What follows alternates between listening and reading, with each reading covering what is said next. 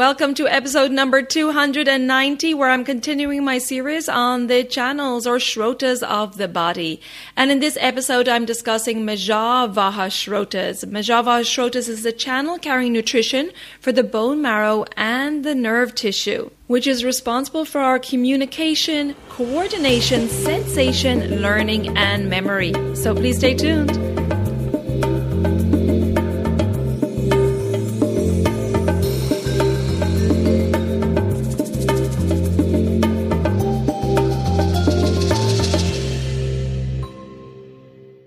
Hi there, I'm your host Colette, and on this podcast I will be sharing the teachings of Ayurveda, yoga, and holistic health practices.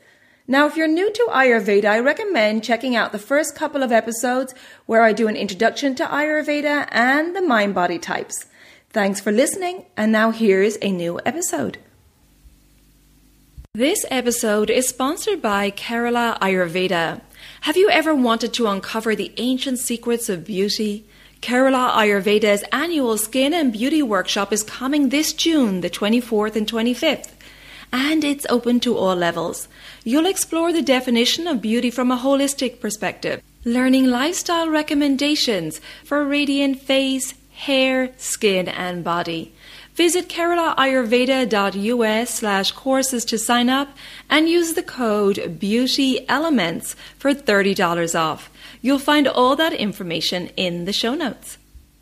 Hi there, and welcome back to the Elements of Ayurveda podcast. It's Colette today for a solo episode, and I'm continuing my series on the Srotas or channels of the body. Now, if you're not familiar with the channels of the body, then check out my first episode in this series. It's episode number 272, titled The Food Channel and the Srotas, and that will give you a really good starting point with an introduction to the Srotas. In this episode, I'm discussing Majja Vaha Srotas. Now, Majja Dhatu is our nervous tissue, and it's located in the bone marrow. Majja Vaha Srotas is the channel carrying nutrition for the bone marrow and the nerve tissue. The mula or root of this channel are the bones and the joints.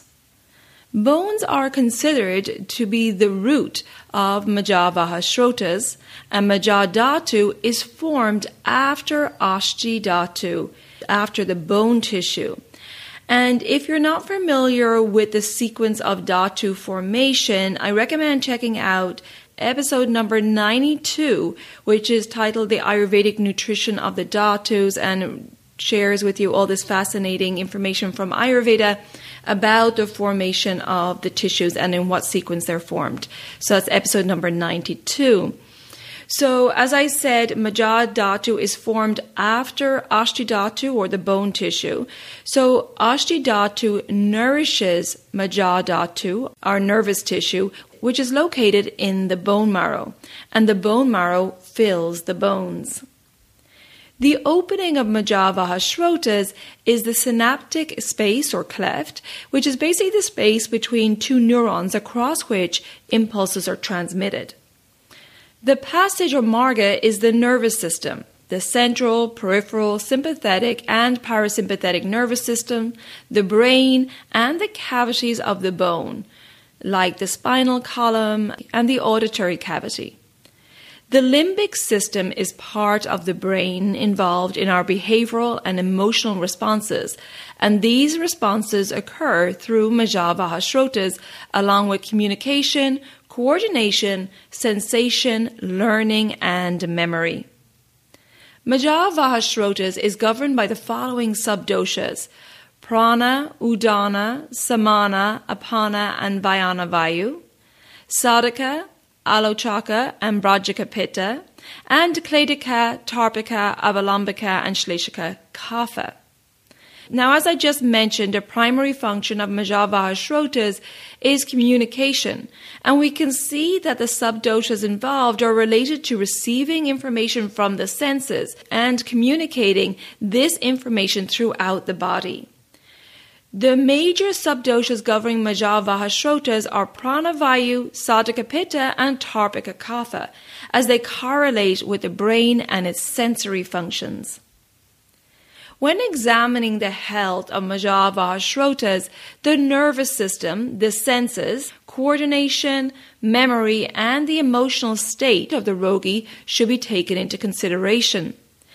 Now, some of the signs and symptoms of aggravation of Majja Vaha Srotas are cracking, pain, stiffness or swelling in the joints, neurological symptoms, tingling, numbness, tremors, tics or spasms, ringing in the ears, feeling of darkness in front of the eyes, dizziness, lack of stability and equilibrium or vertigo, anxiety or fear, a lack of sleep or insomnia, sensitivity to noise, memory loss, short or long term, burning or coldness of hands and feet, Bell's palsy, which is facial paralysis, convulsions, seizures, Alzheimer's or Parkinson's disease, multiple sclerosis, neuralgia, which is pain along the nerve tract, and neuropathy.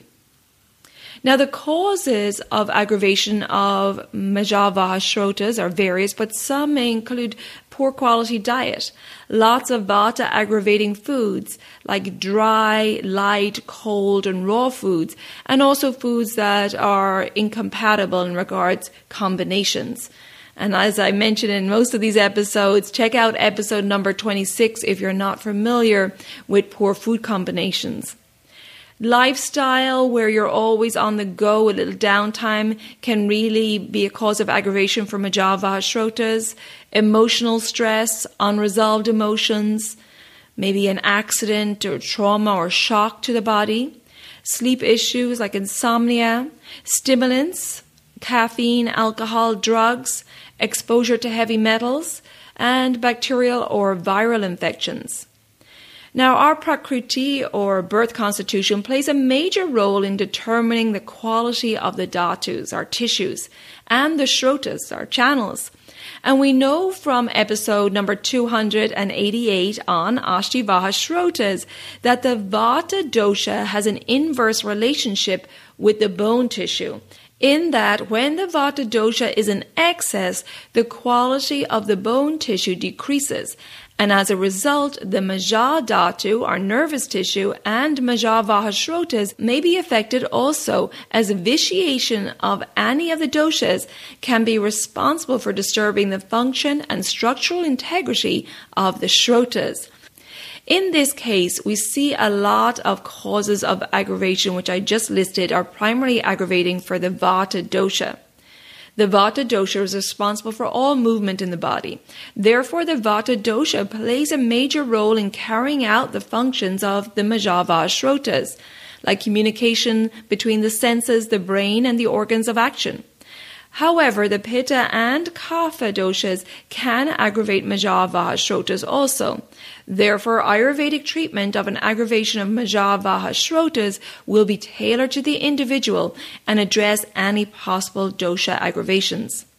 One of the best treatments for Majja Vaha Srotas is marma therapy, which is a healing practice with the focus on manipulating the subtle energy or prana in the body using marma points. There are 107 marma points in the body, which are considered to be access points to the body, mind, and consciousness.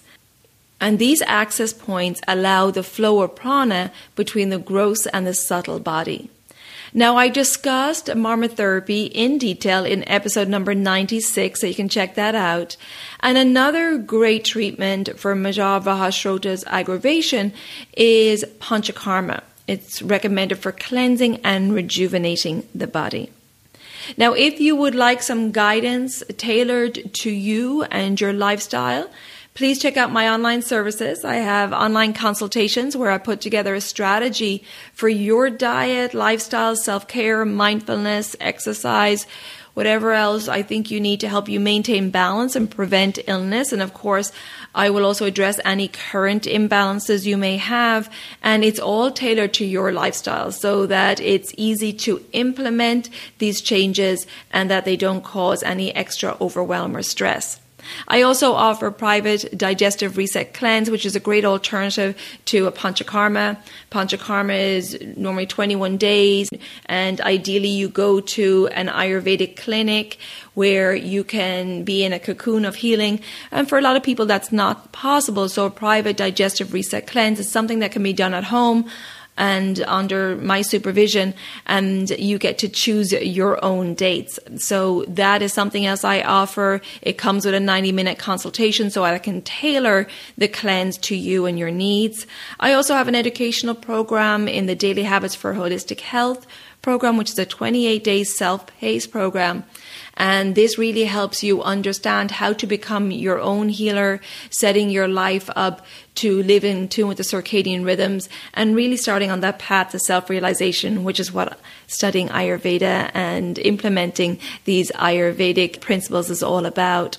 Now, if you have any questions before you book any of my services, take advantage of my free 15-minute online services inquiry call where I can answer all your questions. So I hope you enjoy this episode on Majja Vaha Srotas as we take this journey to breaking down this really in-depth Ayurvedic wisdom on each of the Shrotas, keeping these episodes short and sweet because there's a lot of condensed information here. And I hope you're finding it helpful. And if you think others would find it helpful, please share it with them so we can spread this wonderful wisdom of Ayurveda. If you haven't already subscribed or followed the podcast, please do so, and the new episodes will automatically download for you. And if you would like to rate and review the podcast, I would really appreciate that. You can find me on social media under Elements Healing and Wellbeing on Facebook, and my new Instagram page is Elements of Ayurveda Podcast. Please follow me there. Thank you so much for tuning in, and until next time, take good care of yourself, be well, and bye for now. Slán go fóill.